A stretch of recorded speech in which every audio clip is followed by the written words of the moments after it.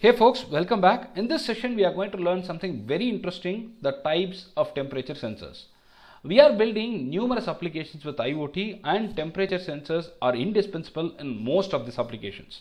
We are going to learn the types and the classification of the temperature sensors, and it's important for you to choose the right one because you are building an application for real time. Well, we have got two types of temperature sensor classification immediately that we can see into. The first one is contact based, the second one is non-contact based. The contact based temperature sensors are something which needs to be placed in contact. They are to be in touch with the object with which you are going to measure the temperature. You need to keep them in touch with the object whose temperature you need to measure. So for example, they are like your thermometer where you are keeping it with the person very close to it, keeping it in the inside the mouth or something like that, right? That's called contact based temperature sensor. So the non-contact based temperature sensors are different. They need not be in contact with the person or with the object whose temperature you need to measure. They remotely detect the IR energy emitted by the object and send it to electronic circuitry for temperature detection. This is also there. So you can choose contact based or non-contact based. Now coming to the specific details about what are all the sensors available and how are you going to choose it, I'll give you some information here. The first one is DHT series. The DHT series has got two sensors available here, DHT11 and DHT22. Most commonly used sensors they are from this series, and they are digital temperature sensors which can measure both temperature as well as relative humidity. So you need to understand we are getting one more thing in addition to temperature measurement. We also get the relative humidity very clearly measured.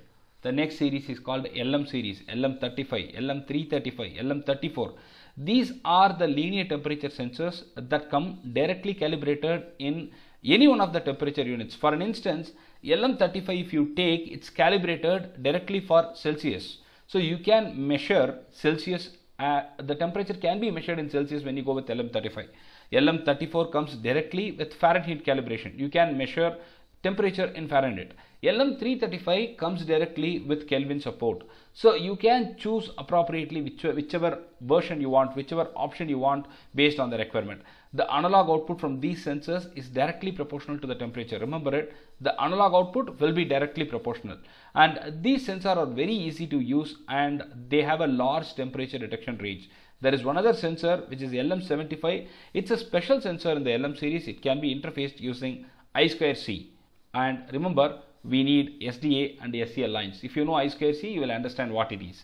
So please choose LM75 when you are going to go ahead with I2C. But otherwise, normally people stay with LM35, LM335 or LM34. Well, the next series is BM series. BM series is also equally famous. BMP 180, BME 280. These are the most famous sensors that are available in these ranges. And these are barometric sensors which can measure temperature. There is some additional value add to it. These sensors are mostly used when you have the pressure, humidity and temperature are to be measured together. For example, when you use BME 280, you could also measure the pressure and humidity alongside temperature.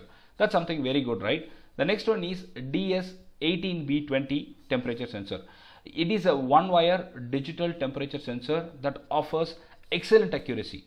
It is also available in waterproof version. So whenever you are going with temperature of the liquid measurements, you may want waterproof sensors, and there this could be really useful. And remember, it is a one-wire digital temperature sensor. I have taught how to interface one-wire digital temperature sensors in my IoT sessions as well. So if you want any clarity, probably you can refer that too. The next one is MLX series. MLX 90-614, MLX 90-615.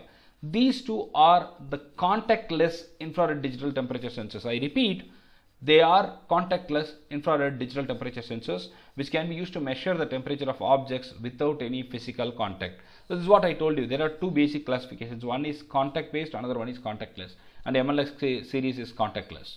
Hope this was really useful. I could not find this information in many of the videos. That's why I thought I can put it here. If you have any questions, please go ahead and type it in the comment section. I'll be very happy to answer. If you have suggestions, please type it. I'll look into it as well. Thank you very much for following my channel content. Thank you.